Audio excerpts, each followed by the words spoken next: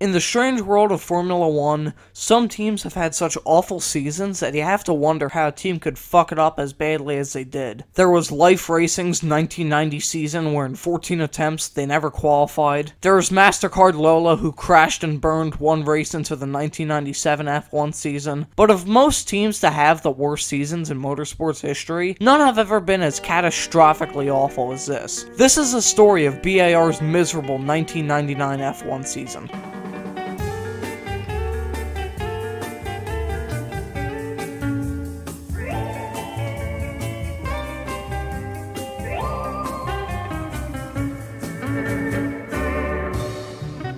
After Tyrrell's long downward spiral came to an end in 1998, British American Tobacco had purchased the team and rebranded it to BAR, British American Racing. The team would run Simtek engines and would feature 1997 world champion Jacques Villeneuve and rookie Ricardo Zonta as the team's drivers. Certainly a contrasting driver lineup, but from a literal aspect, the paint scheme was even more divisive. In a massive stroke of ego, or a blight of incompetence, the team would reveal two different paint schemes promoting the Lucky Strike and 555 brands respectively. However, the FIA told them that they were out of their fucking mind and forced the team to change it. Undeterred, the team decided that they were going to run two liveries, whether they liked it or not. So as a result, this foul, abominable creature was born. I do not know the person that signed off on this, but whoever did deserves to be disemboweled with a wooden cooking spoon. The team was run by Villeneuve's manager Craig Pollock and ran the slogan, "A tradition of excellence," in their first year of Formula 1. Yeah, well, this slogan came back to bite him in the ass, and unfortunately it seemed like the team got rabies from the bite because the season itself would be total carnage. The F1 cars of the times had reliability issues, but BIR would take that to the next level in 1999. The car wasn't that bad pace-wise in preseason testing,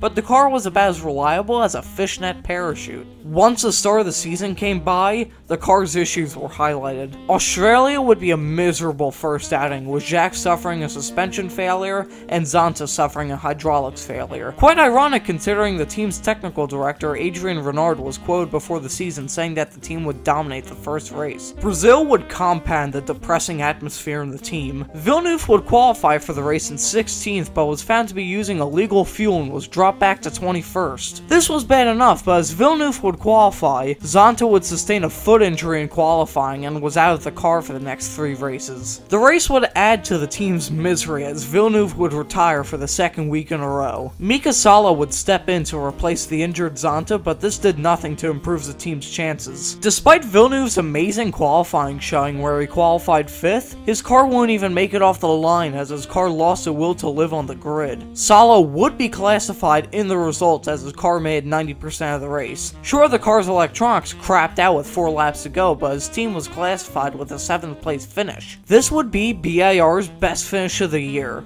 1 spot out of the points coming from a driver that's just a replacement in a race they didn't actually finish.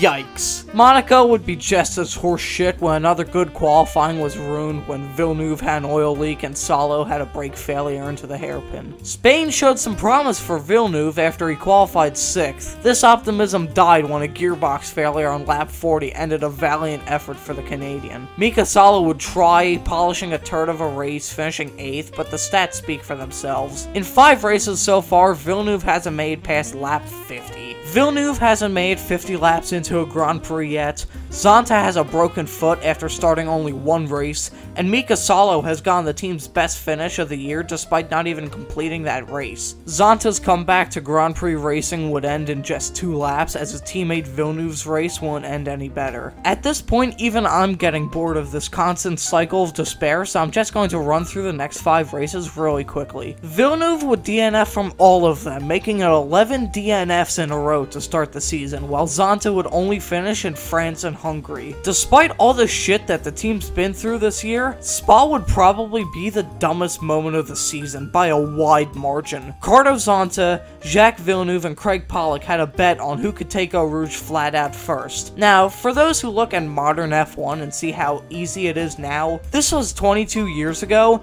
and was done in the equivalent of a pre-2019 spec Dallara F3 car. You might have guessed this by now, but this didn't end well when both had catastrophic catastrophic accidents at the top of the hill. This would actually be a turning point, however, as despite the embarrassment of the practice crashes, Villeneuve would finally finish, albeit in 15th lap down, but still he would finish. Monza would see Villeneuve's best finish of 8th, but at this point it's too little too late. By the time the season ended in Japan, the team had a combined 23 DNFs and a total of 0 points. This year was so unbelievably awful that the team weren't even classified in the Drivers' and Constructors' Championships. The team would be around until 2005 when Honda bought them out and ran the team until 2008. Ross Brawn then purchased the team in early 2009 for £1 and the team went on to win the Drivers' and Constructors' Championship with Jenson Button and Rubens Barrichello. The team then became Mercedes-AMG Petronas, and the team has won 7 championships as of the making of this video in September of 2021. Jacques Villeneuve stayed with the team until late 2003, where he then faded into obscurity. Ricardo Zonta, on the other hand, was never given a fair shot in F1, and he then moved to GT racing and Brazilian stock cars, where he rests to this day. Mika Salo would return to the 1999 F1 season in Austria as a replacement for Michael Schumacher at Ferrari until the German recovered from a broken leg. BIR's 1999 F1 season will go down in history as one of the worst in Formula 1 history, but after a few name changes and 22 years,